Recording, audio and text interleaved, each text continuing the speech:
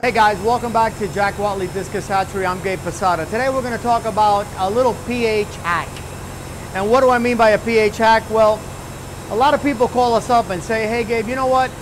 My pH coming out of my tap is between 8.4 and 8.9. I mean, at best, I could keep koi fish in my pond, but I can't keep discus or angelfish. What can I possibly do? All right, it's real simple. What you need to do is, this is a little hack that we did many years ago. I'm talking 20, 25 years ago. And it's a real simple hack. What you do is you go to Home Depot and you buy a gallon of muriatic acid.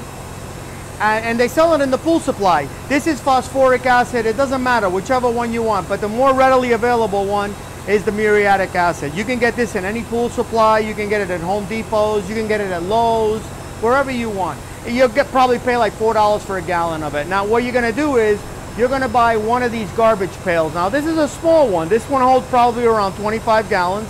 You want to buy one that holds about 35 gallons, which are the original green ugly ones. Now, I'm going to tell you something. Don't be slick. Don't be buying the one with the wheels so you can wheel it around. Because unfortunately, those wheels can't handle 300 pounds of water. And remember, each gallon weighs 7 pounds. So it's going to end up tilting over and messing up your floor. Now, when you fill up the 35 gallons of water, what you're going to do is you're going to take the cap right off the gallon jug and you're going to pour 2 capfuls inside this cap. This is your measuring device, and you're going to dump them right in. Okay? Now, you're going to leave that water for 3 days. When you leave that water for 3 days, the chemical reaction between the acid and the alkaline minerals is going to take over. Some of the byproducts of carbon dioxide, they're going to come right out of the water. Initially, the pH will be very low, but within 2 or 3 days, it'll rise back up. So from 8.5, you may be able to take it down to 7, 6.8, depending on how many you put in. Now, the first one is a test. If you put in 2 and figure out that your pH is 5.5, the next time around, you add 1. If the next time you do it, you add 2 and you're still at 7.8 or 7.9, then what you want to do is you want to add 3 capfuls. Once you figure it out, the aquifer is not going to change. It's always going to be the same, so it's simple. You fill up your tank, you put in the right amount of capfuls, and you're done, and your pH will be where you want it to be. Now, to make it easy on you so you're not scooping up water and putting it in your tank with buckets, you get a little utility pump.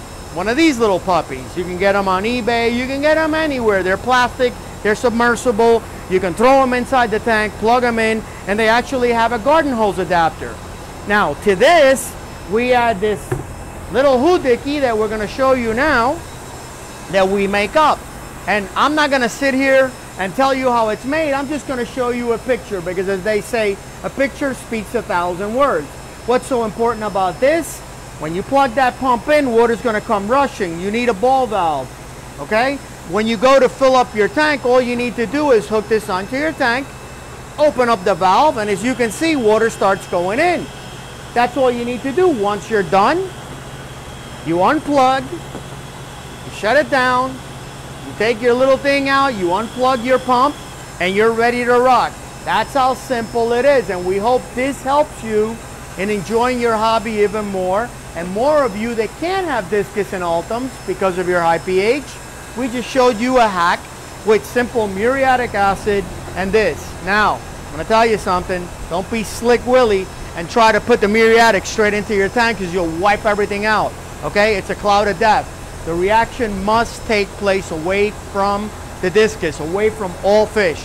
Please keep this in mind. And another thing, muriatic acid is a very strong acid. So if you drop any on the floor, you're going to ruin your carpet, you're going to ruin your floor. Okay? Keep this in mind. Also, if you get any on your hands, you're not going to burn instantaneously like the movies, but it'll sting a little. But remember, you got 35 gallons of water. Wash your hands out, okay? Be safe, but be happy, all right? I'm Gabe Posada. Welcome to Jack Wattley Discus. Thank you for coming.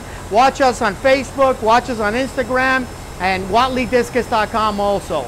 See you later, guys.